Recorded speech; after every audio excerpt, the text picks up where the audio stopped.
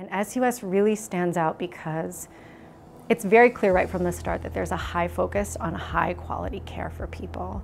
And I think because there are so many services available, there's such a range, you really feel supported as a staff member. If there are areas where you feel gaps or you feel stuck, there's someone that you can go to who can step in with an area of expertise. The work that we do is really complex and emotional and taxing, but we have, I would say from the agency level and certainly at the clinic level too, there's clinical supervision that happens weekly. There's group supervision that happens bi-weekly. There's mentorship. SUS's mission and core values, it's not just writing on the paper, you really feel it when you're working there, right? We carry ourselves with integrity and treat the people we work with integrity and respect.